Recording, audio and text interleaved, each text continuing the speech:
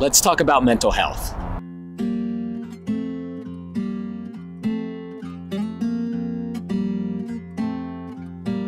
Specifically, let's talk about mental health in an industry where your self-worth is often dictated by somebody else's opinion and by algorithms. You see, when you create something, you almost instinctually want to share it with others because you're proud of what you created, and you should be. But that perception can sometimes change because of someone else's opinion.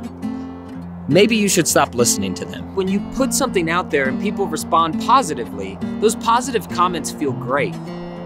But your mind can't help but to focus on the 1% of negative comments.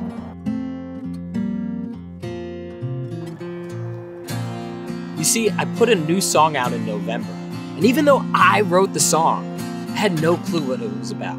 And to give you a little background about this, if you haven't heard the song, I ask that you go check it out.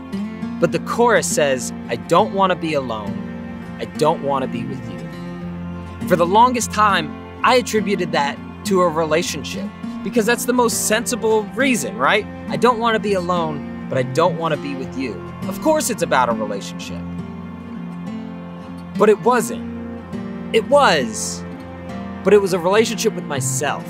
I was going through a really hard time when I wrote this song.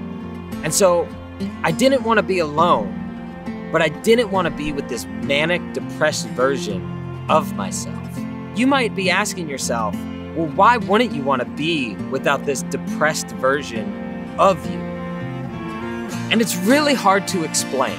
I'm in no way comparing myself to Kurt Cobain, but he once said, "I miss the comfort in being sad." And that might seem completely foreign to you. And that's great. But the thing is when feeling sad and depressed is your baseline, it becomes your comfort zone. We normalize that. And so you would rather feel that than nothing.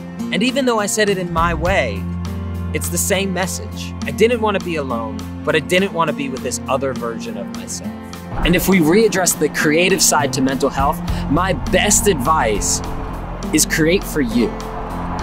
All the other numbers won't matter if you're creating for you, because when you do that, you're immediately successful. If your only bar for success is creation, then when you create something, you're automatically successful. The numbers, the likes, the comments, none of that matters because you're already successful. That is something that I put a lot of practice into. I don't put out anything that I don't stand behind.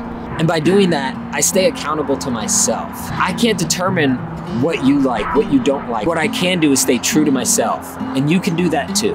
I love all of you beautiful people, and I'll see you next Friday.